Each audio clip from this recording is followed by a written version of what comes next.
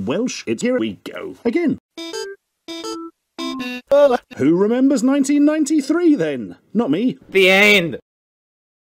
But it's a year Jurassic Park came out and broke many cinematic records. It's a very odd film. It's kind of more funny than a funny toilet, and it's weirdly metaphysical. Let me explain. See, Jurassic Park written on a ticket, that's relevant. £4.99 from Woolworths, that's relevant. A funny toilet, not relevant. Yes.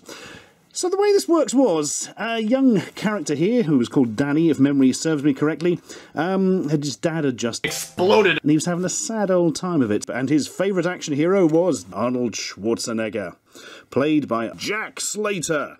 But he gets a magic ticket that allows him to explode, and then of course Jack Slater escapes into the real world, and the villain goes after him. I genuinely can't remember. The end.